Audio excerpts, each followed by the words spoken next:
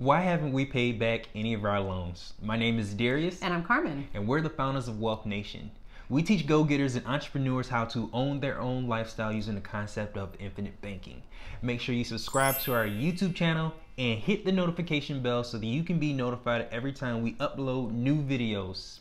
And also check out our Patreon page, because our Patreon page is where we talk about infinite banking and how to incorporate that into your lifestyle. And we don't teach this information anywhere else. So let's go ahead and get into the question of the day, which is, why haven't we paid back any of our loans? So I want to be crystal clear when we say this, because I don't want anything to be misconstrued. We have paid back our loans. However, we're holding on to those loan repayments in a separate checking account at our bank. So we haven't physically written a check to the insurance company to pay off our loans, because that money that's in our segregated account, if you see one of our previous videos, we call it a segregated account because it's a separate checkings account at our bank. So all of those loan repayments for our policy loans are not commingled with our day-to-day expenses. And so the reason why Darius and I choose to do it this way is because we want to keep our money moving like the banks. So the banks are able to flip money multiple times, and we want to do the exact same thing.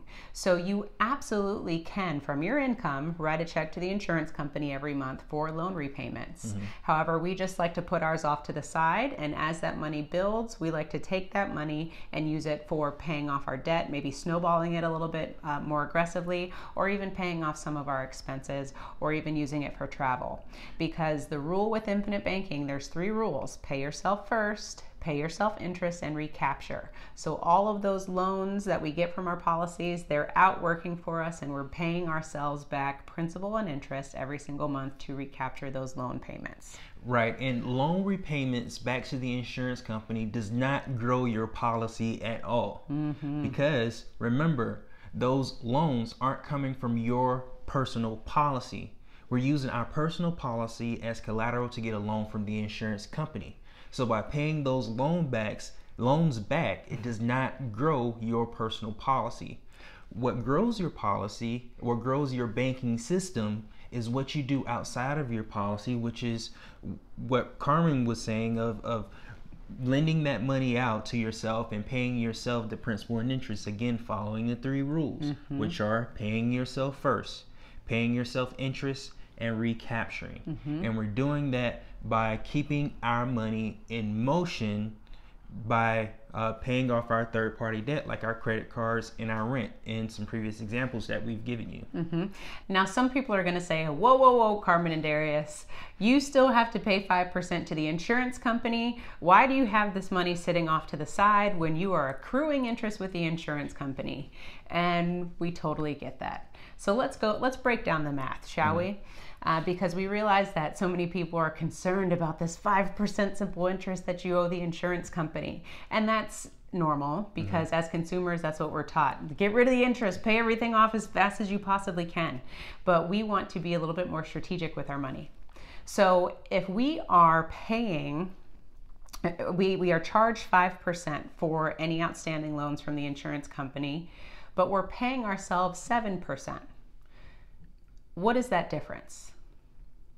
Some would say 2%, because if we're paying 5% but we're earning 7%, that's actually 2%. Yeah, I would say, depending on how you look at it, I personally would say 40%. Why was that? Why is that, Darius? Well, I would say because there's a 2% difference in between the 5% that we owe the insurance company and the 7% that we are paying back to ourselves. That's a difference of 2. But what percentage of 2 represents the 5? There's a difference. That's a 40% difference. So if we're looking at interest rates the way that we should be looking at interest rates when it comes to us, that's a 40% difference in what we're paying the insurance company versus what we're paying ourselves when it comes to interest. Because we don't take the time to do the math. So as we are so overwhelmed over this 5% simple interest fee that we are paying to the insurance company, we forget the beauty of us being able to pay ourselves interest, and let's say 7% simple interest to be specific. That spread is 2%, but let's break down the math. It's a 40% return. So let me ask you this. Are you okay with paying 5% if you're earning 40?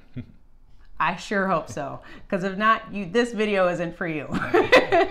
Well, that's a little more complicated, but what we want to illustrate to you is we've done videos about what we're doing with our credit cards and what we're doing with our rent. Totally. If we just take those two examples where we're paying 24% interest on a credit card, we're paying 11% on a credit card, we're paying 26% interest on a credit card, and we're earning 36% interest just by paying ourselves rent. We were able to stack that money, that interest rates on top of each other, which we are redirecting back to ourselves. So that's a sum of 97% in interest that's coming back to us. And that's only 4 things that we've done. That we've shown examples for. So we pay 5% simple interest on that, but we're directing back to ourselves a sum of 97% interest that was leaving us, just in interest, not including principal. Exactly. So I know that we're talking high level numbers and maybe this can be a little complicated, but the fact of the matter is we just want you to realize the potential that you have when you pay yourself interest. Yes. So when we go back to why haven't we paid back the loans to the insurance company is because we are utilizing those loans to flip money and to turn money as fast as we possibly can. Right. And for us specifically, once all of our third party debt is paid off, we're then going to take that money and pay the insurance companies off.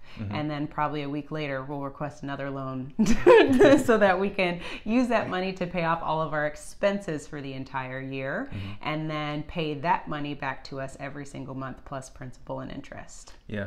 When we pay the money back to the insurance company, we're no longer able to use that money inside of our system. When we have control of our money, we're able to use that same money multiple times over because we have access to it. Exactly. So like we said, going back to that example, we're just compounding our ability to earn more interest just based off of the transactions that we're doing with our banking system. Right. But if you guys want to see the step-by-step play on how we make this happen, then go to our Patreon page, patreon.com/wealthnation, and subscribe to all of our exclusive content, because we're going to break all of this down for you so that you're able to see the beauty of how much interest you can pay yourself and how that builds up over time. So that really allows you to become your own source of financing or own your own lifestyle, like we say. So definitely follow us on Facebook and Instagram at wealthnation.io, and make sure you subscribe to our Patreon account so that you can get that exclusive content. And remember, guys, own your own lifestyle. Or someone else will.